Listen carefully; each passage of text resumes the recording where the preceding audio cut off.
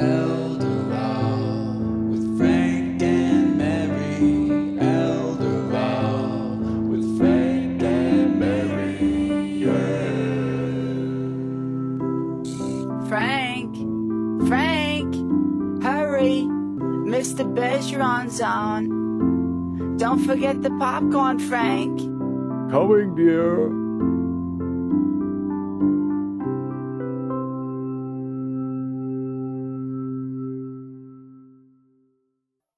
And also, maintenance, is, as Linda said, was never a good word. But you can keep somebody maybe up to 2 weeks, and we were reading in the guidelines, to maintain that they don't lose what they've gained at the facility. Always used to be, well, they've reached their goal, they've got to now go out the door tomorrow, goodbye. But now you can keep them in the facility to make sure they're not losing ground.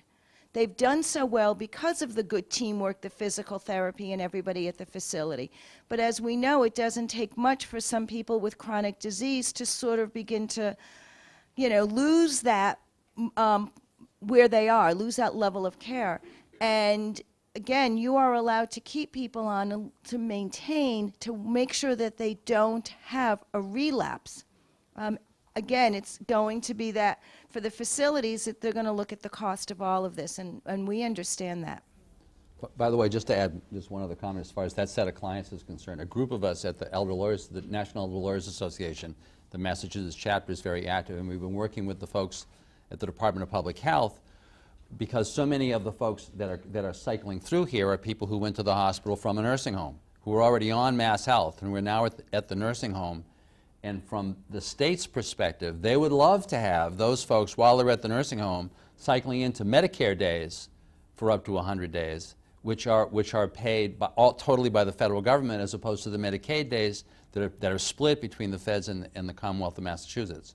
So I think there's a lot of, that's one of the reasons there's a lot of interest in this from the state's perspective also. Okay, case 2. We're very high tech here, you can tell. Right? Yeah, that's not my strength. I keep telling my husband that if they ever do a mini mental test and ask me computer questions as in our age bracket, that's going to be different questions. I said, and I flunked, just tell them she flunked 20 and 30 years ago, that it's her baseline. That's her baseline. This is another, she's a little bit older, she's 80 years old, living at home, mild cognitive impairment. She's doing well. Even with her little bit of memory loss, she's got family involvement, she's got oversight. She wants to stay at home. She wants to live in her house forever. She's got some congestive heart failure that she's had. And recently, she just hasn't had much of an appetite. Her appetite has changed. She's not eating as much. As a result of that, you get a little bit more confused. She's not drinking as much. She gets a little bit more, she gets dehydrated as a result of not eating and drinking. But she wants to stay home. She wants to return home. She feels that she's doing very well at home by herself. She doesn't need to go into any of those assisted livings. They're not for her. She went into the hospital. The family saw her. They were concerned. They called an ambulance, and she went in, and she ended up with pneumonia. She had some shortness of breath. She was more confused because of the pneumonia. Infections, as we know, clearly affect someone's mental status. And she became weak because of her pneumonia, because she wasn't eating as much, she wasn't walking as much. It's sort of this vicious circle, and I think she was spending more time in bed. This is a typical 80-year-old woman who we know has become deconditioned within a very short period of time. While in the hospital, they realized not only did she have pneumonia, but she also had some congestive heart failure. So again, she met the requirements. She was in for 3 nights, and she went to a rehab facility for skilled services. Okay, as we talked before, she is going to end up going into a skilled facility to get some rehab and also to help with her physical, with her respiratory situation. She'll have physical therapy with therapeutic exercises and gait retraining because of the weakness she had just getting the pneumonia. We all know that when seniors, something like a pneumonia or a urinary tract infection can just knock them right down. And with mild cognitive impairment, you may even see a little bit more confusion than it was prior to the infection. And along with that, she's going to have respiratory therapy. She's complicated because with the pneumonia, she had quit eating, she wasn't drinking as well, she was dehydrated. So they hydrated her in the hospital and ended up with her congestive heart failure. She ended up having an episode that she now needed to be diuretics used to diurese her from some of the fluid around her heart. So there's a lot of monitoring that's going to go on there, and she's also going to need a dietary consult for weight loss, and they'll be watching supplements and daily weights due to the fluid, mainly not because of the eating, but to watch to make sure that they're not overhydrating or underhydrating her. It's very important. They'll be looking at her oxygen levels in her blood and checking that, and she is probably going to need a maintenance program after she completes the above to get rid of the pneumonia she has.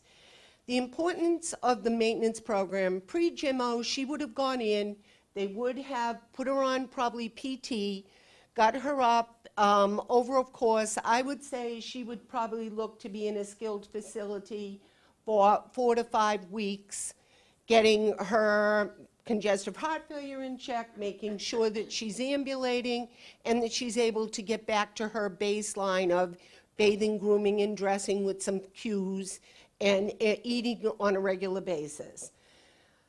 I think that with Jimmo, that you're going to see that she's going to now have to be provided with a maintenance program, and it'll probably include the entire rehab team as well as the dietitian to make sure that you're maintaining and slowing the deterioration. As we all know, it may progress, but you want to slow that progression down. And that, again, is keeping them on until this program, and a professional, again, is going to have to be involved, seeing if this program is being documented on, monitored, and the VNA, again, becomes the people in the community that are responsible to make sure this is carried through. As far as the long-term care facility goes, I think it's very important that I think the nursing staff and the therapy staff need to understand the importance of that documentation. It was always, always, always important, but I think now that the auditors from the Medicare program have been retrained on Jimmo and making sure that what they're looking for is that you're talking about what they were admitted to the hospital under skilled service. They're not looking, and I will tell you nurses' notes, you'll see ate well, moved bowels, but they don't talk anything about her respiratory status that day. They kind of covered everything else, but they forgot to add that. She's there because she had pneumonia and congestive heart failure. So making sure those notes are done to the level of not being turned away, the same thing will happen with the VNA when she goes home. And again, maintaining her to her previous baseline so she can have a safe discharge home is the goal. That's what she wants. That's what the family wants. And that's the concern is, the facility needs to provide a program so that she can have a safe discharge home. The hospitals do not want to see people bouncing back and forth. That sends up a red flag, and that sends up less payment to the hospital. I mean, I know it's unfortunate that everything is driven by the dollar, but the system sometimes operates that way. But I think we as the professionals who are providing the direct care have to remember that this is a person who wants to return home, and we have to try to make that happen for her so she can be home and she can continue to be in her house, which is her choice and her goal. Any questions about? Questions regarding that case? as to this case, could not the case be made if this woman has dementia and is starting to slip, that really the occupational therapy needs to continue during the entire period in the nursing home for the purpose of just making sure that she doesn't continue to slip because the nursing home is providing better care? I guess because to me the interesting question is, even if before the hospitalization she was not eligible, she was not getting skilled services, by virtue of her now being in the nursing home, can she not make the case that the nursing home services on a regular basis, right, are necessary in order to keep her from deteriorating while she's there? Up to the 100 days, it being understood that at the end of the 100 days she's gone. Right. No? You think that's wrong? I don't know if she would make 100 days. It'll depend upon her medical needs. But she can be monitored post-infection, post-antibiotics to make sure that she doesn't decline. Because sometimes you're being discharged the day after you finish your antibiotics and the infection isn't clear. And so you want to send her home at her highest ability, her highest functional ability to make it successful. And again, the maintenance program is going to be very key, and that the VNA following that maintenance program is keeping it going to prevent that decline. Okay. Any other questions? Yes. That's okay. We like questions. Are you finding, in like this case here, the maintenance program is being implemented by the PT or the OT, or by an aide being supervised by the PT or OT? In the guidelines, the PT and OT have to put together a program, and they need to oversee it. But a restorative aide or an aide can be providing the services. Again, it's what the service is. There are times that a physical therapist or occupational therapist need to do the treatment and need to do need to provide the direct hands-on. But as long as there is supervision, then yes, an aide or a restorative aide can do it. But the documentation is really what's most important.